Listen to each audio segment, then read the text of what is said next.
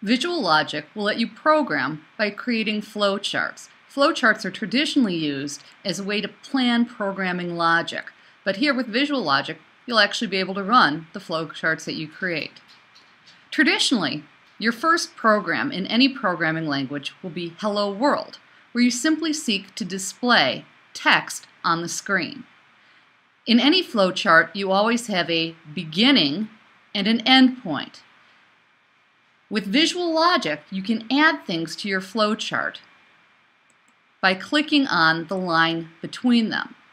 You'll have input, assignment, output, if conditions, for loops, while, exit. We can make arrays, graphics, call procedures, etc. We have lots of options in here. But for our very first program, we're simply going to create some output.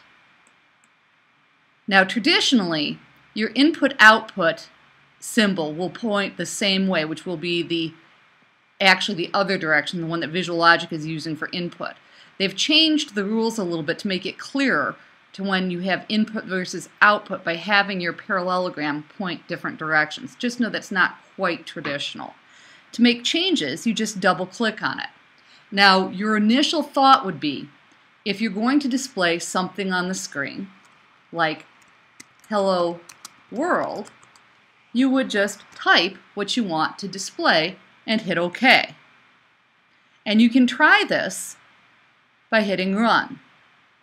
But there's an error here. Because in programming, you can't actually just work with text. Text is an example of a specific data type called a string. We'll explain more about data types in upcoming lectures, but really what it means for you is that any text that you want to display on the screen has to be encased in quotes. So put quotes around Hello World, hit OK, run, and hit OK. It's displayed on the screen. Now I will want you to turn in this program, which will indicate that you have properly set up visual logic, you can save your files, and that you can hand them in.